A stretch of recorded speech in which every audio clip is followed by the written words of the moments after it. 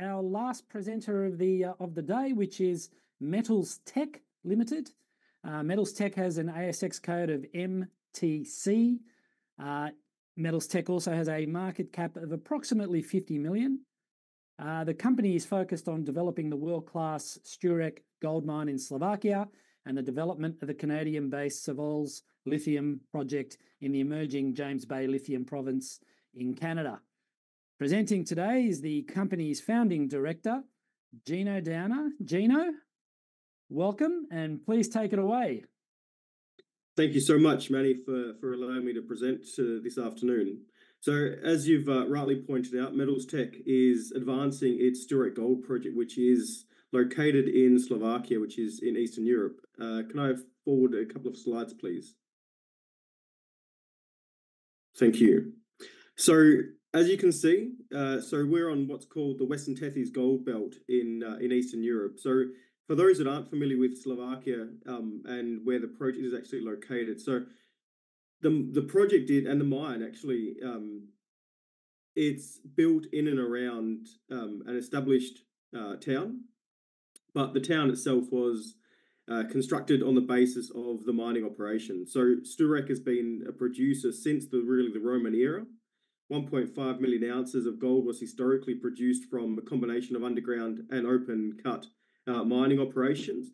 And so it's in an area which is very familiar to the community as far as a mining district is concerned. So we're not facing any significant community concerns with respect to competition for land use or competition from a tourism perspective. These areas are very well known for its mineral endowment. Sturek, in particular, located around what's the town is called Kremnica. And that mining area is, as I mentioned before, it's got a very strong, steeped history of gold production. Slovakia, in its own right, is also very well known for producing not just gold, but also zinc, nickel, lead, and copper, as well as a variety of industrial minerals. So Sturek as an area, as a country, actually has very diverse mining background as well. Now, when MetalsTech acquired the Sturek Gold Project, we bought the project for 750,000 Australian dollars in cash. No shares were issued, nothing, no other payments contingent or performance consideration payable. That was in August of 2019. When we bought the project, the asset had just over 1.1 million ounces under a JORC 2004 measured, indicated, and inferred resource. And it was completed by the likes of Snowden, and SRK actually completed an historic pre-feasibility study, which demonstrated quite a significant economic robustness of the project, and it was based on a full-scale open cut mining operation. Fast forward to today, the project now hosts 2.7 million ounces under a JORC 2012 measured, indicated, and inferred resource, and just over 22 million ounces of silver as well. So it's a significant gold-silver deposit.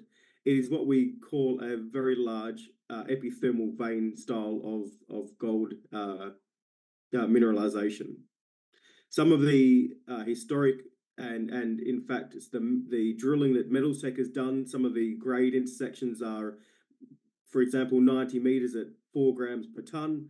We've got intersections running in excess of 100 meters at 5 grams a ton, as well as individual intersections by the meter of more than 500 grams a ton. So bonanza grade gold deposit is the way that we describe it, but it's very shallow, very high grade. Now, next slide, please. This is just some of the statistics or some of the data on the company as far as what number of shares we have on issue. So 188 million shares on issue, giving us a market cap of just over $48 million.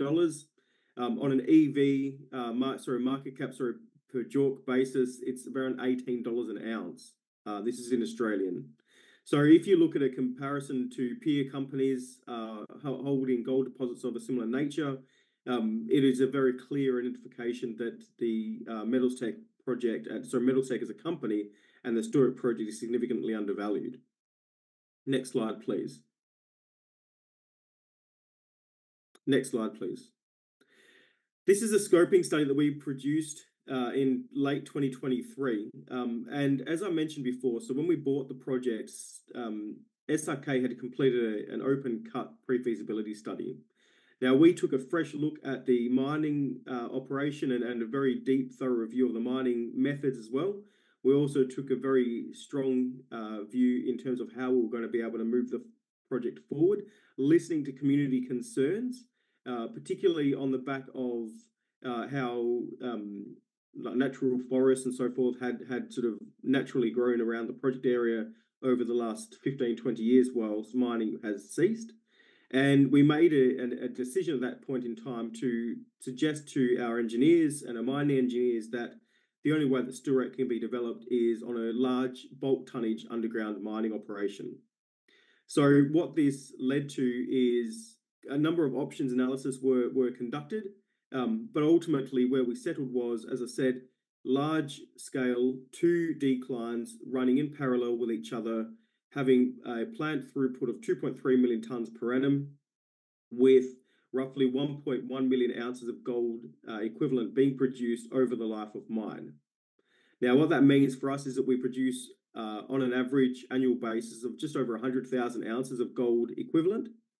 But what it means, as well as from an environment and an infrastructure perspective, is that the infrastructure can be hidden in and amongst the valley.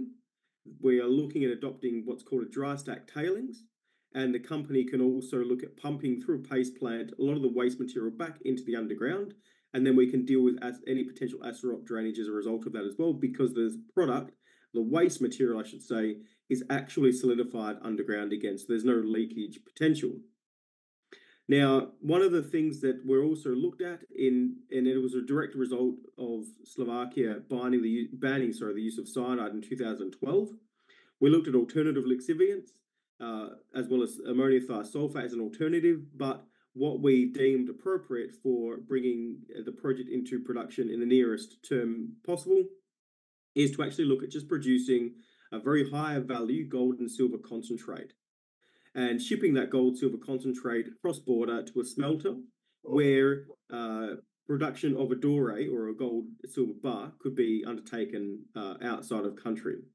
Now, that's not something that is new for Slovakia. The Rosalia mine, which is about 30 kilometres due north of Sturek, is also doing the same thing. They're very successful. Their plant is much smaller, but in terms of how they're treating with the waste, how they're looking at maximising production and what they're actually selling cross-border is very similar to what we would be looking to undertake at Sturek as well.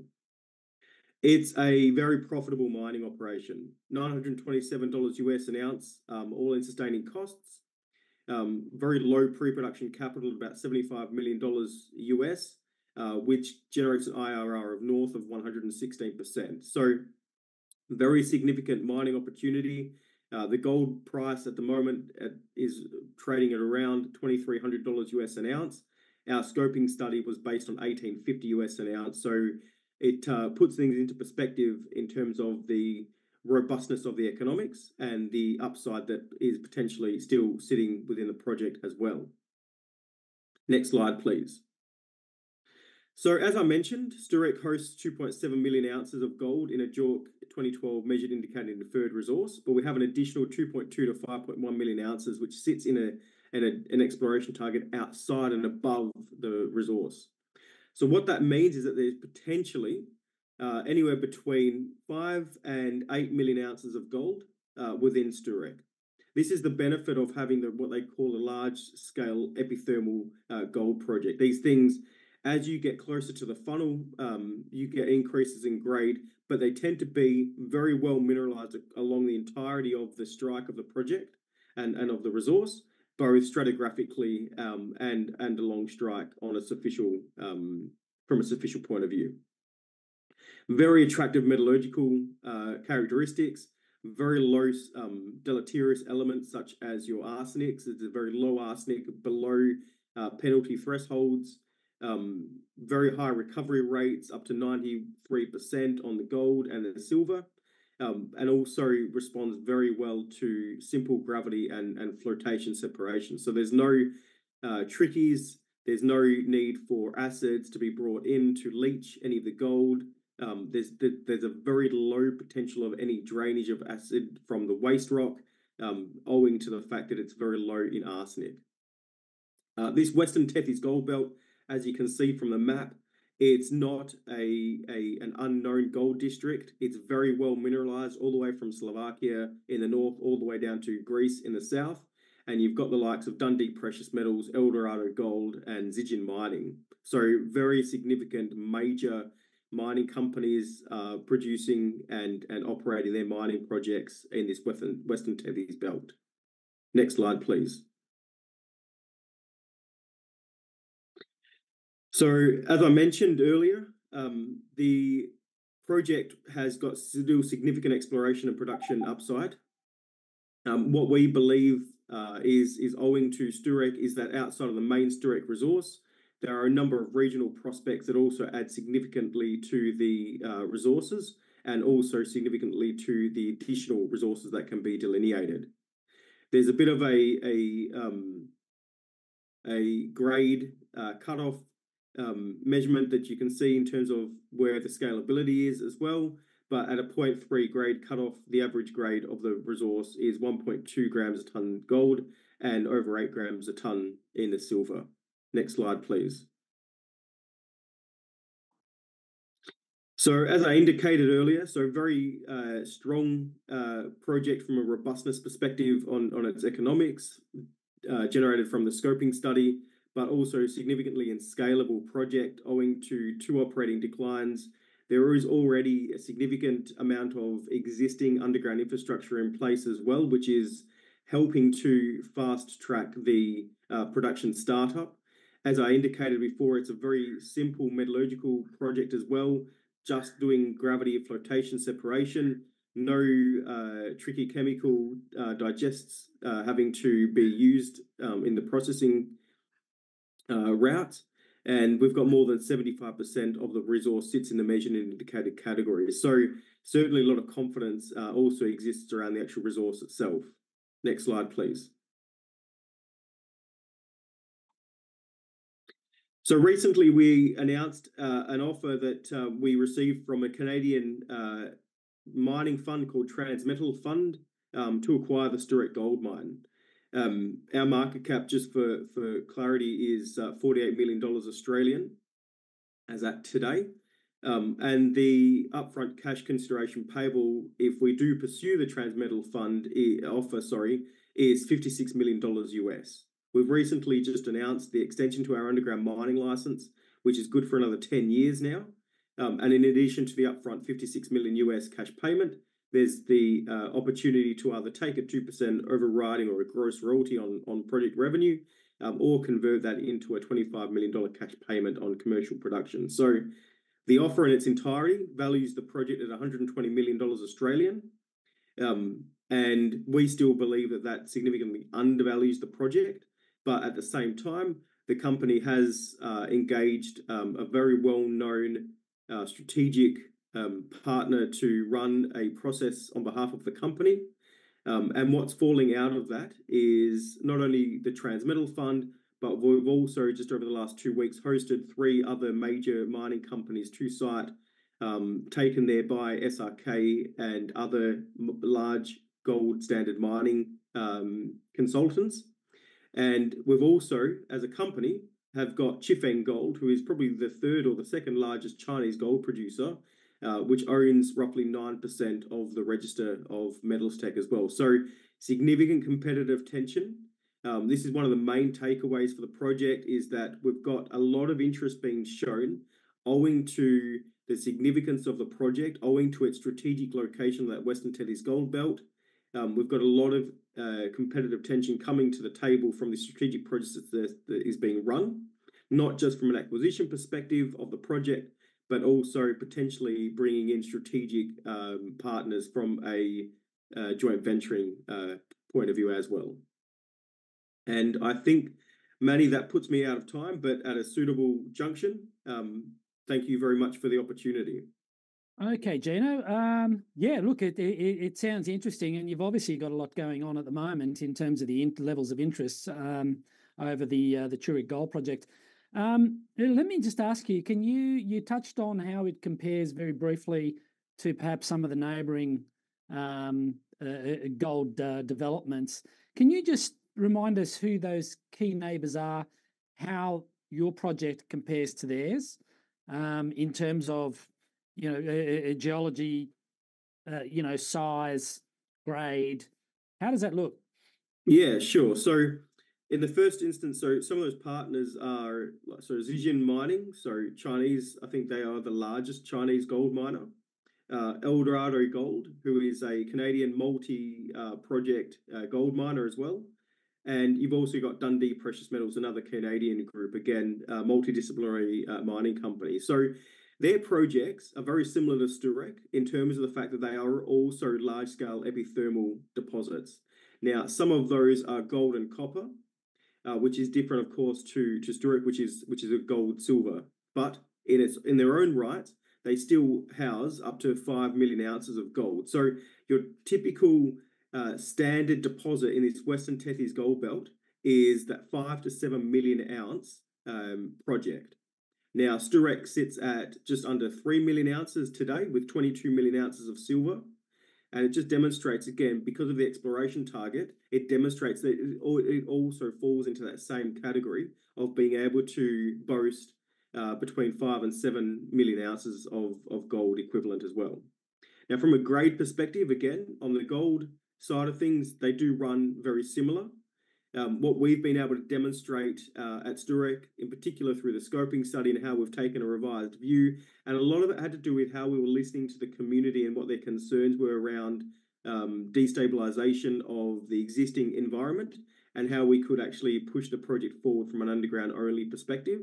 And what it's demonstrated is that we can produce 100,000 ounces of gold per annum, similar to what you're going to be getting from an open cut mining operation. And that's with the use of 2 declines, but with what we call bulk tonnage open stope mining. So very large underground mining equipment going in, pulling out some significant amounts of ore, bringing it to site, to the ROM pad, and it goes through a 2.3 million tonne per annum gold plant.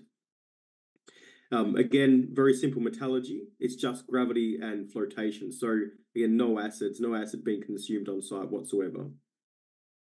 Okay, and let's just move on to the fairly big news you've had recently, which is that Transmetal Fund out of Canada has put a bid in front of you. You've obviously made it pretty clear in the preso that you are exploring, all avenues. I.e., there is price tension there. You're looking at that at the moment.